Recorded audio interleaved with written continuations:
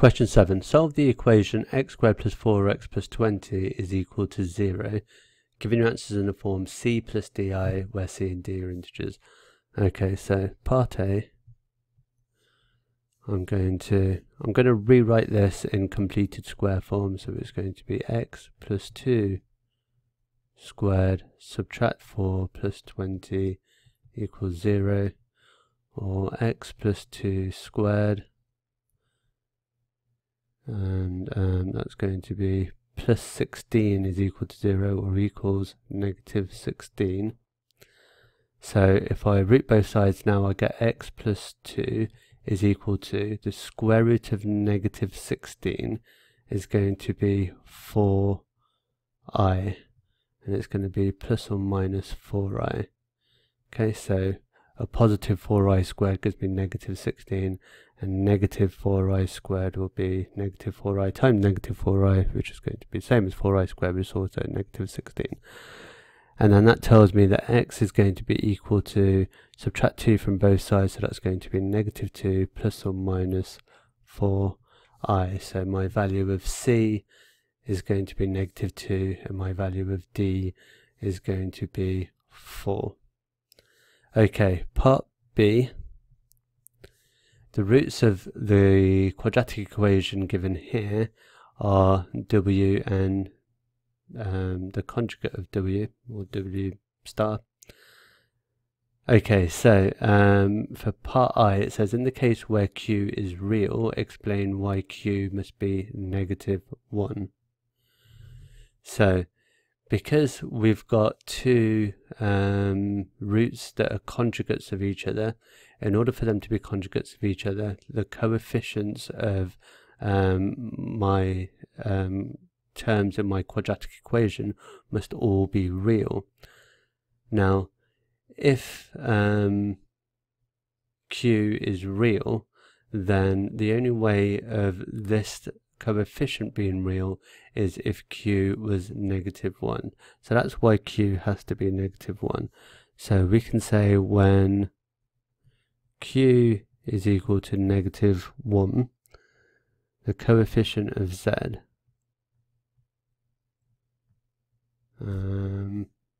coefficient of z will be real.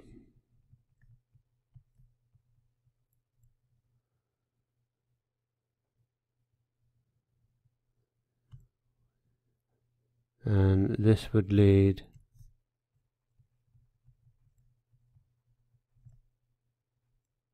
to the solution being conjugates.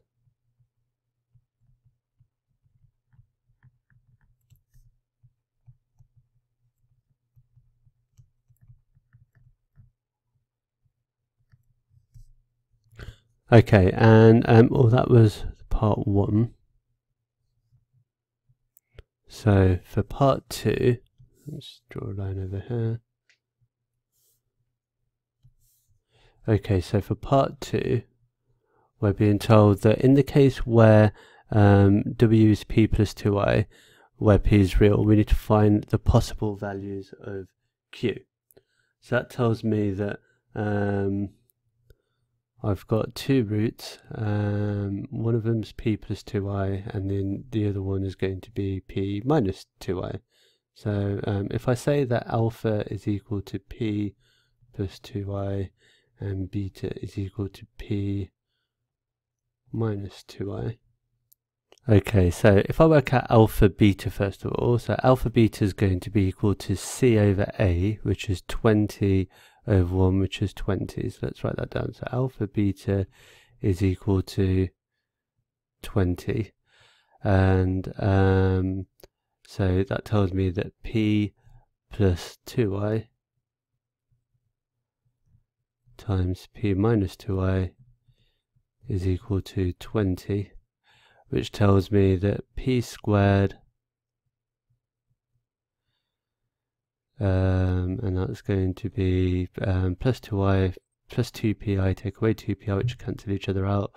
2i times 2i is negative 4, So we've got negative 4, which would be plus 4 is equal to 20, which tells me that p squared is equal to 16, or p is equal to plus or minus 4.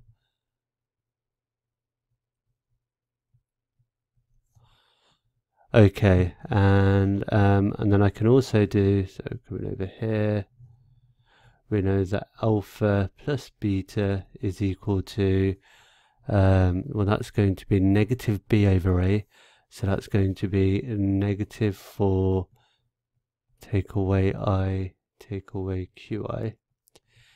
And using this here, we know that alpha plus beta is going to be the sum of these, so that's going to be just 2p.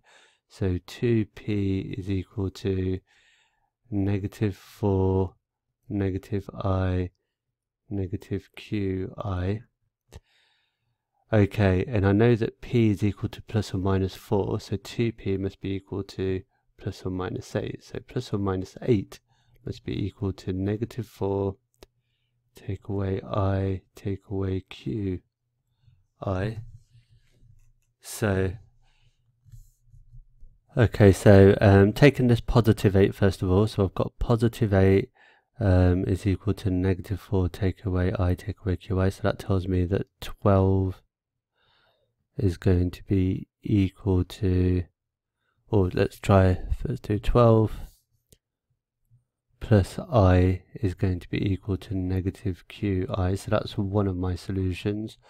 And my other solution is going to be negative 8 plus 4, so that's going to be negative 4 plus I is equal to negative qi. So those are going to be my two solutions. Because I want to make q the subject here, I'm going to multiply, to get rid of that I there, I'm just going to multiply every term by I. So I'll do that over here. Oops. So I've got 12I plus I squared, so that's going to be subtract 1, is equal to negative qi squared, which will give me a positive q. So that tells me 12I take away 1 is equal to q, so that's one of my solutions.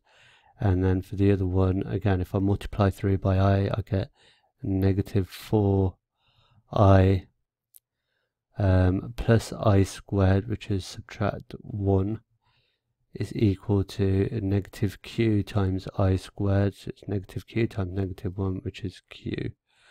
So that's going to be my other solution here. So I've got q is equal to 12I take away 1, and q is equal to negative 4I take away 1. Okay, I hope that made sense. Thanks very much for joining me. I'll see you next time.